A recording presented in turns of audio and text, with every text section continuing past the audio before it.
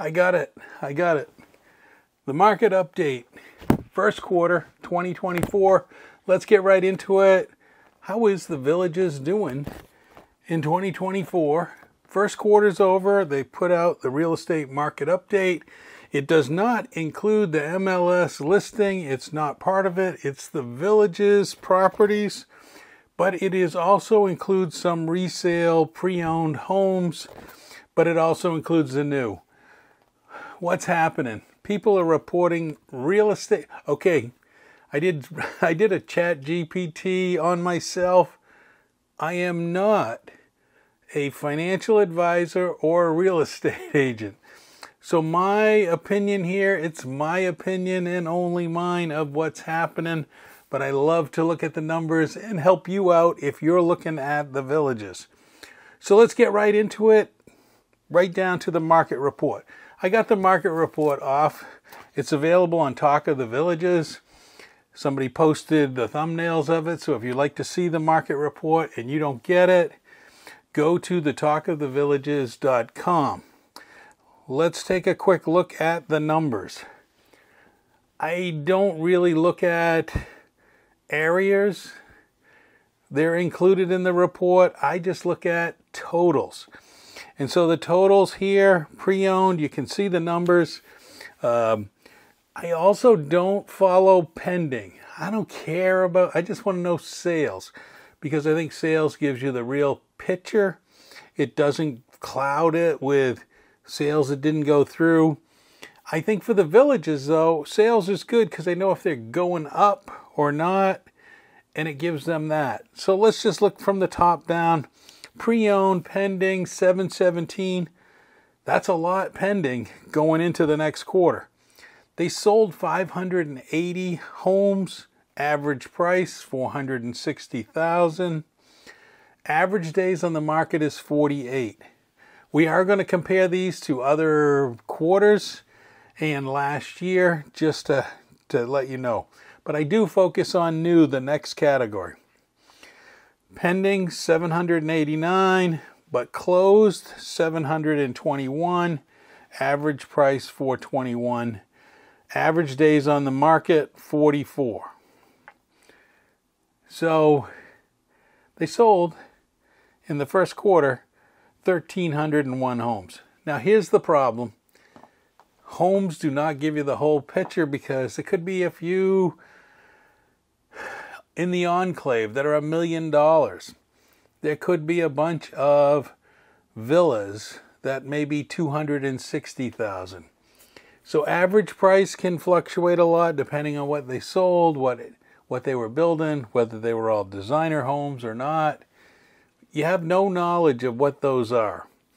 Now in the details, they do go into a little bit about average prices and what they were pricing by series. And if you're getting into that detail, look at the whole report. So now let's go to my spreadsheet. So as you can see on this chart, my spreadsheet covers, I started all the way back with the totals for 2021. I went to the totals of 2022, totals of 2023, and 2024 we've started. Now I did a couple of things that are interesting, but I think I just want to summarize it simply. I don't want to go crazy with this thing. And so the top category, this again, is pre-owned.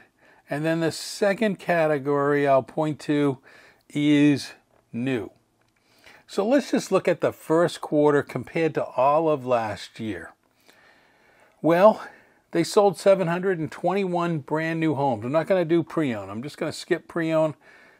Pre-owned, that's a really luck of the draw of who wants to sell, who wants to get out, and that kind of. But let's look at new. 721. That is only down from the fourth quarter of the year before, 28 homes. 28 homes. The average price in the fourth quarter of 2023 was $399,000. The average price is $421,000. The whole year, you can see this number, 420 was the average. So, can I say this? I'm gonna say it. It's just my opinion. Home prices are staying the same. That's how I interpret it, and only being off by 28 homes from the previous quarter is not as big a drop as if you listen to all these Florida real estate that say everything is going down the tubes. I do believe we're in somewhat of a recession. Cost of goods, going to the grocery store, have gone up. Interest rates are an all-time high for borrowing for a home. You have to realize we're starting into a recession or a pullback because of how our economy's going. And the way it was before just isn't happening. Now, one of the bigger things is you should compare this to the previous first quarter in 2023. And that's where you're going to see it's down 108 homes total, both categories, but 851 compared to 721. That's 130 homes down. Now, 130 out of 851, the Villages, I believe, has an advantage that because it is so desired by people who want to move here, the prices do not probably go down as much as they do in other areas compared to, now keep in mind I'm talking sales, brand new homes compared to brand new homes. It doesn't take into consideration these prices of the bond. The bond may have gone up and the bond may be keeping this total value of the house down. Like I know the homes in Citrus Grove were probably about $30,000, $35,000 on average was the bond. When you get down into some of the new areas that are in Lake County that are being sold, the bond's anywhere from 40 to 50 or 35 to 50. That's not reflected in this home sale price. This is just the home price, not the bond. I'm one who likes to add in the bond. I wish I knew those numbers. I wish I knew how much the average bond was for those 721 homes, but I do not. So I'm going to take a look at historic. If we go back to 2021, new homes 4,004. New homes in 2022, 3,749. 2023, we went to 3,103. And you can see the first quarter of those previous years was the Village's biggest quarters of number of homes. They sold 1,000 homes in 22. That's a lot of homes. So I did this little, if they sold the same amount of homes, 721 each quarter, they would end up with 2,884 homes sold. That would be down.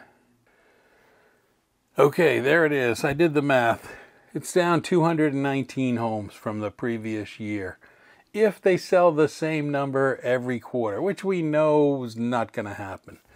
But for brand new homes, a couple hundred homes, who knows what the economy of the future. If you build it, they seem to be coming to the Villages. I believe the Villages has an advantage of these prices, the average price being $400,000. If you look at it, it pretty much, prior to 2021, it was $371 for the whole year. You only got one quarter that it was $399, and otherwise it's been in the 400s. And I think that's about right. That is probably the median or the average of what people get. So 219 out of, let's just see what that reduction is. The reduction is a little 7%. 7%. Is that really bad news for the Villages? I think they would love to put it back over. If we go back to those numbers and they show how many are pending, They have an awful lot pending. But I'm looking at just the Villages, not MLS, brand new homes. They build similar homes. They tweak them a little. And so there are comparables. The Lake Denham, Dabney enclave is a unique area because it is separated from a lot of things. People know that when they move there, they're not near some of the other centers like Brownwood or Lake Sumter. They know they're not there. They do know that Eastport's coming, which is going to be closer for them than other areas. But it is on the end of, I'll call it the end of the southern tip above the turnpike. So I'm going to do a video that kind of gives you the map of the Villages and what area I would look at. And if I was buying next year, the year after, where would I want to be? I think that would be an excellent video to tie in this, what's the sales are. If you know they're still going to be building homes, selling 4,000 homes a year, you're going to have choices. And you're going to have choices of areas. And a lot of people are looking at Eastport and surrounding Eastport. Is that where I should move to? I'm going to do that in the next video, and I'm going to show people a little bit more of the entirety of the village. I know I fell into this case. Which village should I live in? Oh my God. Do you know how many villages there are? I'm going to show it in the next video, just to give you a handle at your choices. I know, gone on a little bit more on the next video. But thanks for watching. Hope you like this quick snapshot of where we're at. If you found any errors in my numbers like they did last year, let me know. I'll correct it up. Put out another video and say, hey, I messed up. I don't think I did on this one. I think the numbers are okay. I think the economy's bad, but I think the Villages numbers are not as bad as the economy. And I think it's still a desirable place. So I look forward to catching you in the Villages. Stop me and say hi if you see me. Thanks for watching.